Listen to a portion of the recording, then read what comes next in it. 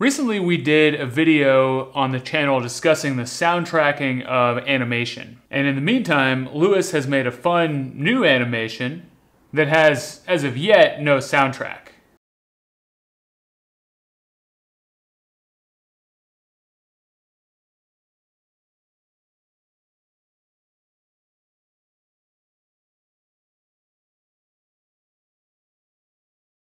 You can download the video file for this animation at the link in the video description. If you want to make a soundtrack for this or use it in any video projects of your own, feel free to do so. And if you do soundtrack it and you're interested, you can send your high quality audio file to media@makenoisemusic.com and we can add it to the animation archive for potential use in videos on our channel as well. So today we're going to do a little exploration of the inner workings of ring modulation with the Waggle Bug and the modDemix. Both of these modules contain circuits that we refer to as ring modulators, and both could be said to be imperfect or flavorful approaches to that concept. For me, the idea of a ring modulator is easiest to understand when we think it in terms of balanced modulator or 4-quadrant multiplier. You could see a thorough explanation in the Timbre Farm video series from a couple years back.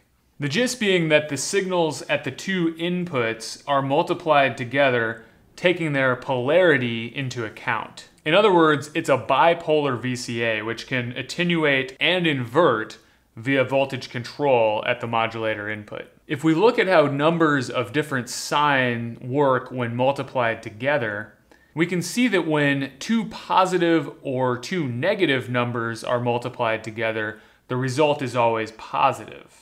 And when one is positive and the other is negative, the result is always negative. So in other words, when they're both the same, it's positive, and when they're different, it's negative. The Waggle Bug uses the so-called digital ring mod that has been used on various synthesizers in the past, including the Korg MS series. This ring modulator is in fact an exclusive OR logic circuit. Assuming the inputs are pulse waves, it can actually create basically the same results as a 4-quadrant multiplier. Exclusive OR takes two input gates, and it outputs a gate only when one of the inputs is high, but not both. If both are high or both are low, the output is low. This result is actually the precise inverse of the balanced modulator, where the output is high when both are the same. However, when used on audio signals, there's no difference in sound when a waveform is inverted, so we can consider this to be a simple digital ring modulator. Again, this is all assuming waveforms that are pulse waves. In other words, waves that only have maximum and minimum output values. Another way to put that is that the values are binary, which is why we use the word digital when describing this ring mod. This is not the same as digital signal processing, microprocessors, coding of firmware, etc. Let's hear how the modDemix sounds with square waves at the input. We'll use the gate outputs of two audio rate cycling maths channels.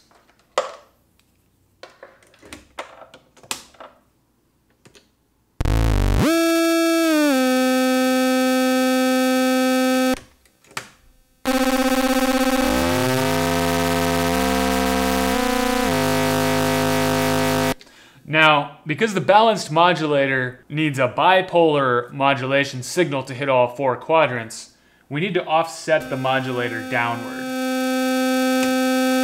To do this, I'll put dummy cables in the channel 1 and channel 4 attenuated outputs. We'll run the modulator through channel 3, turn its output to max, and then offset it downward with channel 2.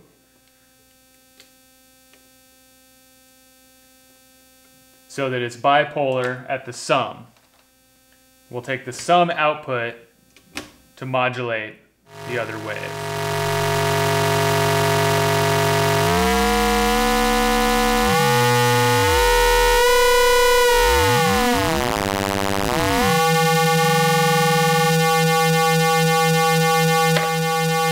Let's mult a channel of Renee to the both inputs.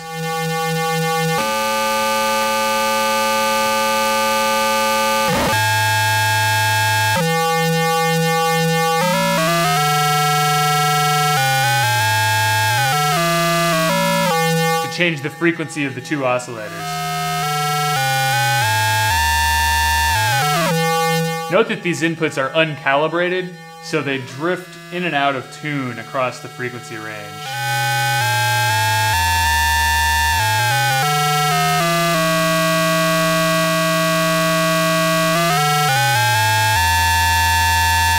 We can actually hear the individual sidebands going both up and down in frequency as you do this sweep.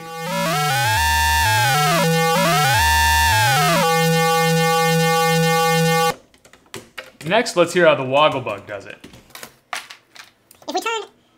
If we turn the external input fully to ego, we can get the two oscillators to hit roughly the same frequency. And let's listen to them mixed together in the modDemix. There's the smooth VCO and the woggle VCO. Changing the clock rate can knock them out of phase momentarily.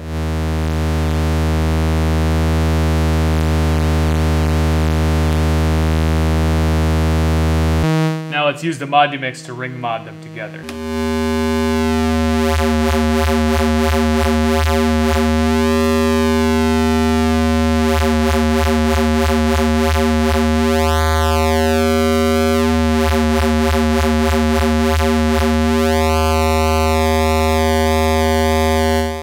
As we'll soon hear, the Wogglebug ring mod outputs only pulse waves and interprets the inputs as pulse waves. But the smooth VCO output is not a pulse wave. It's a shark tooth shape, and that will be one key to the difference in sound between the modDemix and the Wogglebug, even when using the same waves as a source.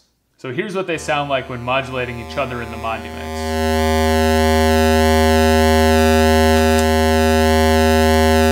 And let's hear the output of the Wogglebug ring mod.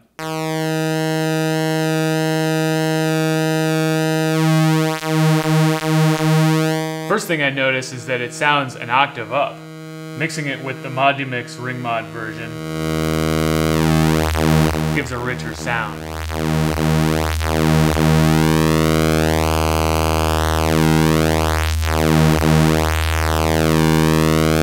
Not only is there more nuance to the modDemix's version of ring modulation,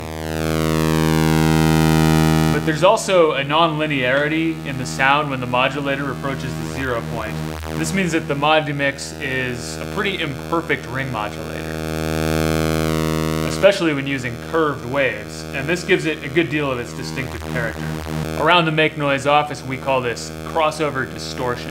If you have another ring modulator hanging around, you might notice when patching it that it sounds different from both the Wogglebug and the modDemix.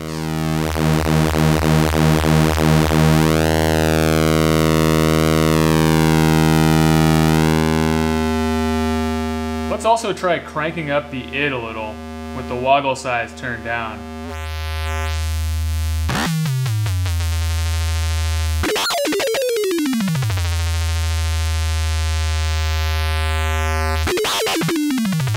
This lets us create cascades of notes. If we turn up woggle size, we get a little bit of slew as the Wogglebug VCO catches up to the smooth VCO.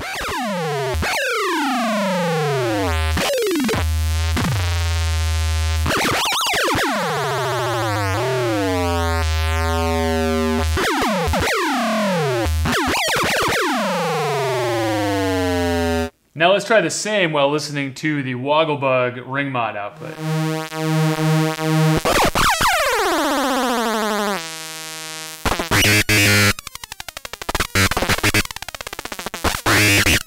Notice how there are gaps in the sound now. This is an audible artifact of the Wogglebug ring mod's binary nature. It can't read and respond to the full shape of the shark tooth wave on the smooth VCO, so the VCOs cancel each other out on the output far more than they do with the analog ring mod.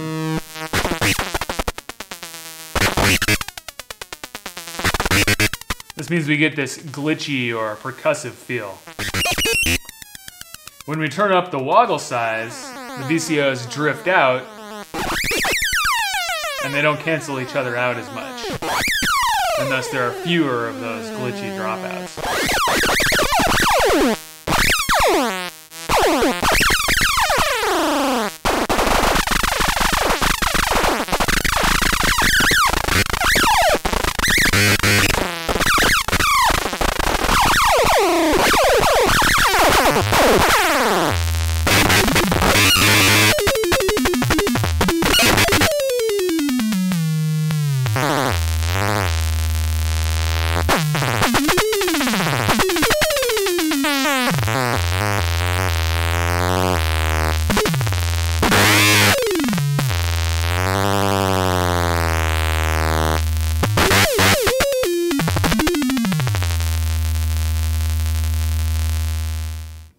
For some great musical use of the Wogglebug audio outputs, check out the video that Travarsi recently hosted on our YouTube channel. I hope this gives you some good insight into the inner workings of these somewhat unusual ring modulator circuits.